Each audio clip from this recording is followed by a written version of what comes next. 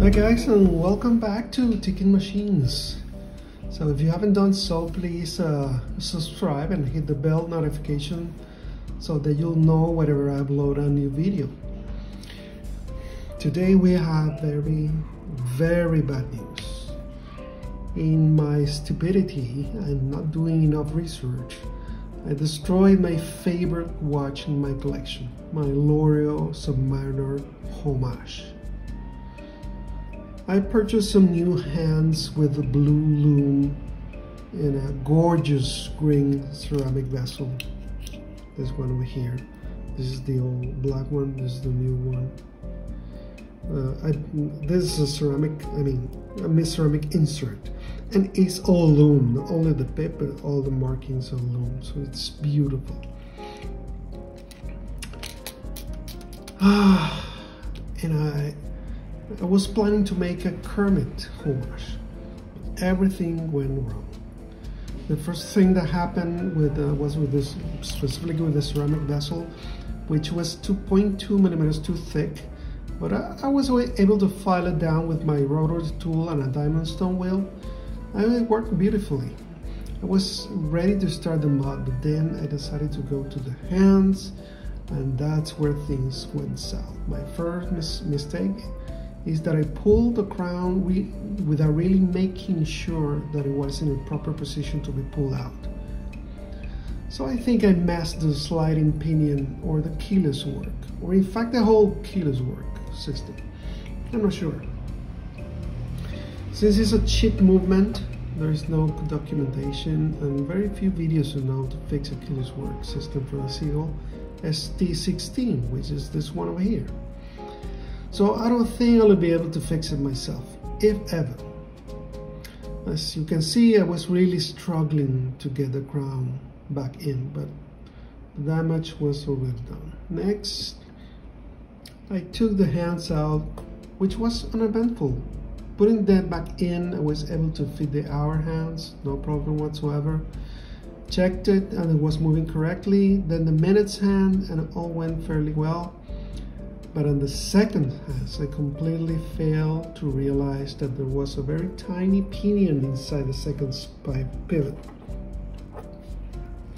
Just in here, there's a little, very tiny rod inside of here.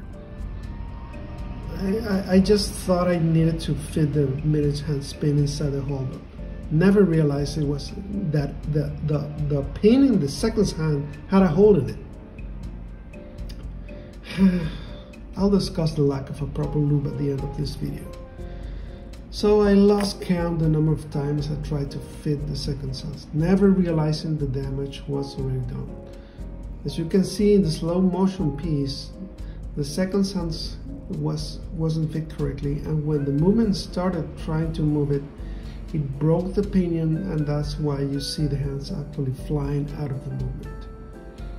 I found a piece of the rod around my desk and wondered where it came from. Now I know. And the last thing that happened is by trying to force the second hand back, and I tripped my tool and punched one of the baton type markers in the dial. So I don't think I'll be able to use this dial again. And I couldn't find the marker, so I could glue it back. So it's all very sad, very sad. But I learned a few things in this whole exercise. Number one, light touch. As light as you can. Forcing things on a delicate watch will damage things, guaranteed. Number two, solid foundation. You need a movement holder. You don't need to invest in dedicated holders for specific movements. There are cheaper options on the eBay. But if you get serious, you'll eventually get a specific one.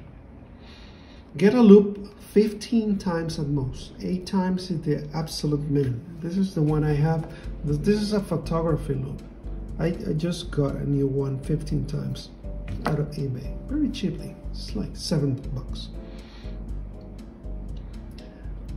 Research, read, watch videos, and read more. Try to get acquainted with the details of the movement or the watch that you're working on if possible. Chinese movements don't usually have technical manuals, but just get to watchrepairtalk.com and ask. They're very, very helpful. Number 5, never take things for granted. If something's stiff or doesn't come off easily, it's better to ask why instead of forcing things out. Watches are very delicate machines. Number 6, Chinese hand setters, the one I got, they're pretty useless since the tips has a lot of excess material. You have to cut or file down the extra stuff to make it work decently. Try manual tool instead. The Bergeon is the absolute best in tools, but it's expensive. And I just got a 3-piece hand setting tool from Amazon for 25 bucks. The build quality is quite decent. Number 7, Rodico. Rodico is your friend. Never forget to have Rodico around. There is no cheaper replacement. Get the real stuff, made by Bergeon. Yeah, well, there it is, guys. I might be getting another movement for my Corju Seamaster 300 Spectre, because this one has a failure with the date wheel. So the Corju is gonna send me a Miura movement to replace this one. So if they do, I'm going to take this movement, maybe replacing the date wheel, and put it back in my L'Oreal, hopefully restoring it to his glory, because I do really, really love this watch. And I even got a new bracelet that is coming on the mail. Jeez, man, I'm so sad for this one. Well, it is what it is. So there you go, guys. Thanks for watching.